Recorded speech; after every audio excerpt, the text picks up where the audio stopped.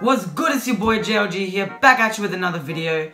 And today, I'm going to be starting a new series on the channel. I'm calling it the weekly recap for now. I need a better name though, so if you guys want to go down below, give me a name. I'm about to explain what it is, right? So what it is, basically every week I'm going to make one of these. It's going to be a recap and sort of what's coming up. So talking about what's happening in sports, what's coming up in sports, fashion, sneakers, music, all that sort of stuff.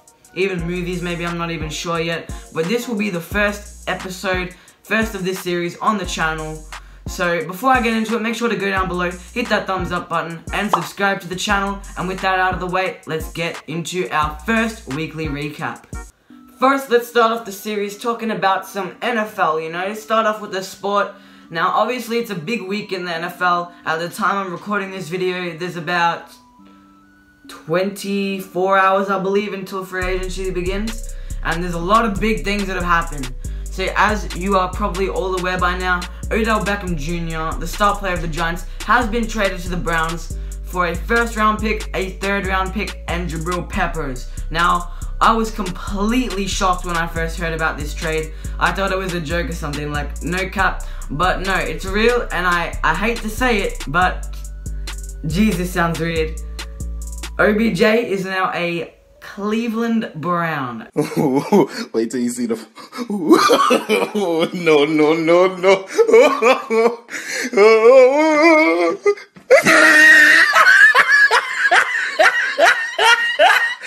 No. That just sounds weird, you know, after all the iconic moments he's had with the Giants, to say that just doesn't feel right. And honestly, I don't know how I feel about this move. My best guess is the Giants weren't feeling good about him, and what's even more strange is the fact that they signed a 5-year, $90 million extension just last August. So pretty recently they signed that contract, and now I know obviously there's a lot of hype surrounding the move, and people are even going as far to call the Cleveland Browns a championship contender. I mean, like, I see their points, but I really don't think they're there yet.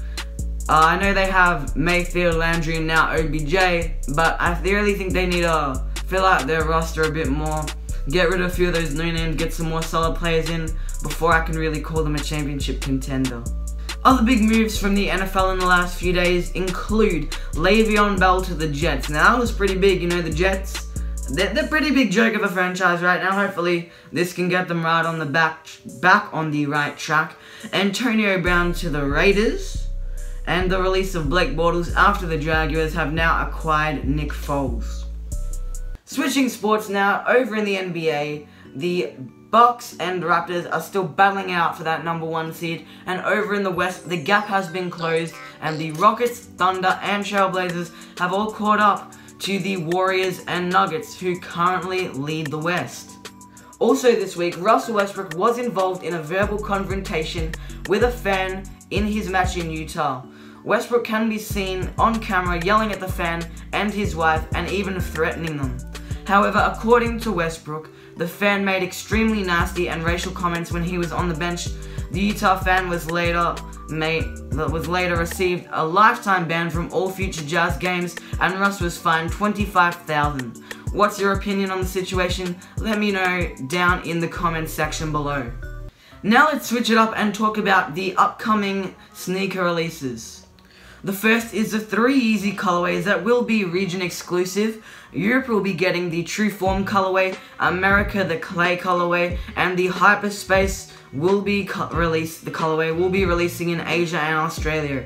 All 3 of these Yeezys will be releasing on Saturday the 16th for $220 US. Now, obviously these shoes will be quite profitable, with pre-sale prices as high as $500 US on StockX. Another highly anticipated sneaker dropping this week is the Kyrie 5 Duke. We haven't seen a Kyrie Duke colorway since the 3, and personally I much prefer this one. It just looks much nicer and less of a novelty sort of branded sneaker, if you know what I mean. And that blue flame look coming up on the shoe is just amazing. By the way, that is a great job you did with that Nike. Now, as far as resale, so far they don't look like the most profitable sneaker. So you might be able to make $20, some lunch money on these, but I wouldn't recommend going for these strictly for resale. The only really thing you'd be able to do is a quick flip, and you know, that's only going to be lunch money, as I said. However, I do believe these will increase in value as time goes on, but I don't think it'll be significant. And if you only have $300 on you and you want to invest that in one sneaker that you can make more money back on, I wouldn't do it on these, because you're going to get your money back plus a little bit more, but it's not going to be significant to the point where you want to use your only amount of money on that, if you know what I mean. However, if you are going for these as a personal pair, as a personal cop, then 100% do not sleep on these, because I can pretty much guarantee that they will sell out. So do not sell on these. Make sure that you're ready on the website that they're releasing. They should be releasing on the sneakers app and Nike.com, or if your local store is getting them, make sure to be there a few hours before they open up, at least. I don't know if you're going to camp out for them, that's up to you, but I would not sleep on these if I were you.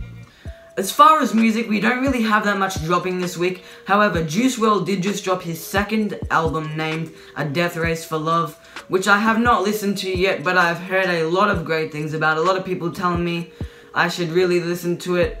So comment down below if you have listened to it, what you think of it, your favorite song. But I have not listened to that yet. Apart from that, there's not really much coming up this week, so that's pretty much all for music. And that, guys, brings me to the end of this video. I really hope you enjoyed it. Comment down below if you do like this series, because I'm trying to make this a weekly thing. I think it's a good idea. I'm going to hopefully implement a few more things, like some fashion. We did have the Supreme Stone Island drop this week, which I didn't really get into. I didn't really discuss that because it's already happened, so you can't really get it. And I want to try and get into a little bit of movie talk as well. I know the Avengers movie's coming out soon, so I might talk about when it's releasing, and a bit more information in that soon, or when it comes out.